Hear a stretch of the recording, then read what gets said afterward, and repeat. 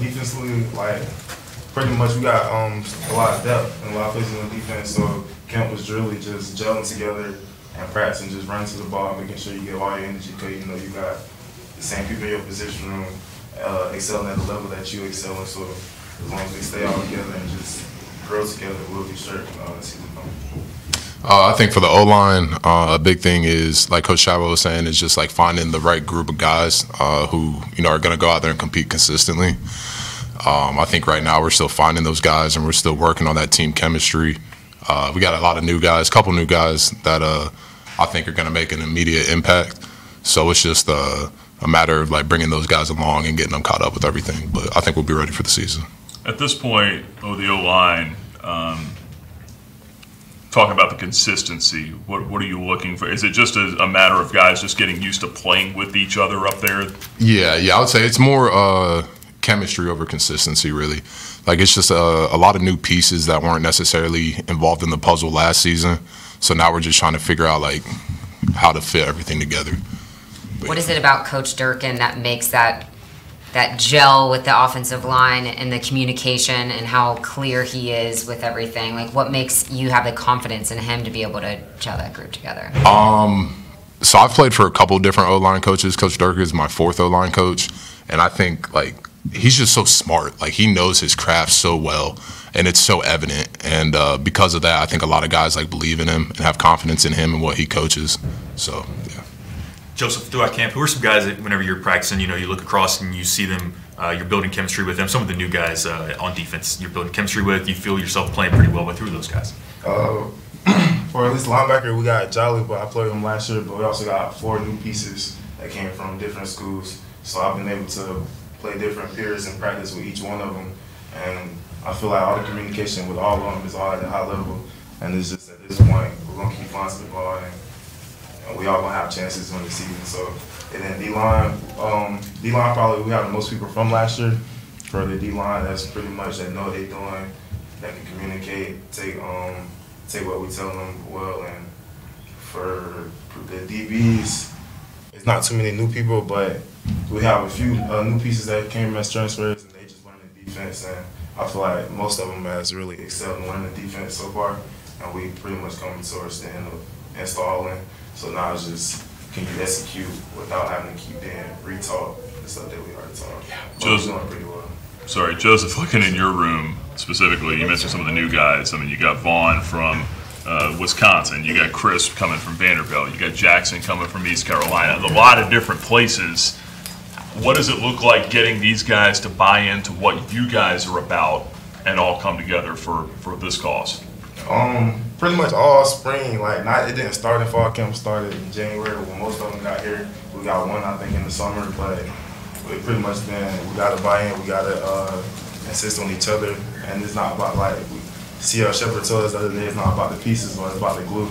So we all locked in, and we're going to see each other get better, so that the whole unit can get better, and we can be the best unit in the nation. So I feel like we're going to do pretty great, and everybody just ready to see each other play. There might be. Is there an issue with the mics? Yeah, we're having an issue with this mic here. Just try to do a share mic. Yeah, so Just try to talk a little louder. no problem. Joe, the coaching staff has talked a lot about just the increased competition and depth at linebacker. Have you seen that throughout camp, and how much different is that compared to last year?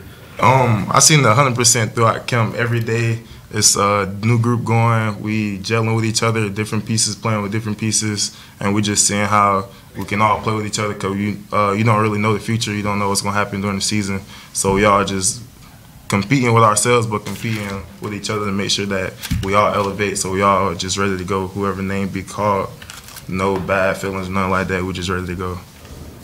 How difficult is that as a competitor to accept that you're going to maybe play a little bit less snaps, but it's going to overall be more beneficial for the team, right? That's not easy pill for anyone to swallow that has a competitive edge. I mean, most people do think like it's a bad thing, but for me personally and for the whole group, we just put our trust in God. We don't really know the plan, but we just know like our actions is giving things to God. So no matter if we get 2 snaps, 20 snaps, whatever we get, we're just gonna go all out and just say thank you.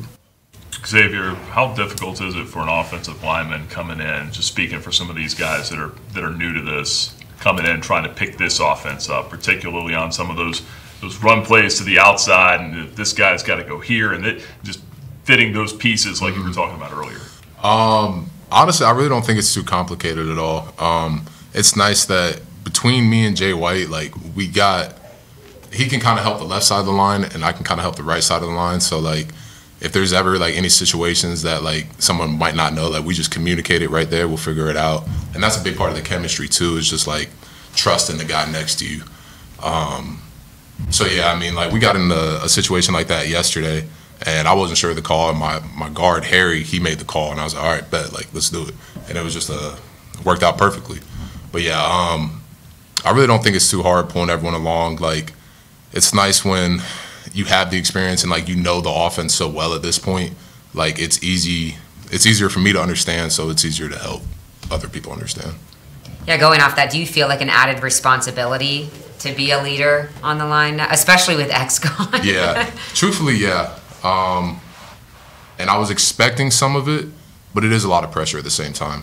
Because I feel like they want me to fill, X Gatlin's shoes, and I'm not as much of a vocal guy as him, so I try to lead in other ways. But with that being said, like I know I need to be more vocal, so I've been trying to be more vocal.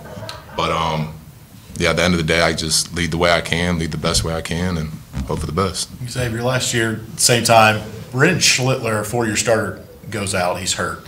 Any similarities you draw from building chemistry a year ago and the success you had in building chemistry with some new guys here this year? I think some of the events, specifically with Taj last year, was a big thing in terms of building that chemistry. But it's getting there right now. It's just new pieces right now. So it's just more like we got to get together more outside of football, which we have been a lot. But just spending like time with each other away from the facility is huge. Getting to actually like personally know each other outside of football is big. So. Xavier, Jamie Chadwell and Willie Korn both mentioned that they like it when it gets close enough to where you're getting a little much in the extracurriculars as far as sparring on the offensive and defensive lines in particular. How much do you use that as a guide to figure out where your fellow offensive linemen are in terms of what they need to do the job in the game, and equally on the defensive side of the ball? It's honestly good to see, especially for I think some of the freshmen, just because like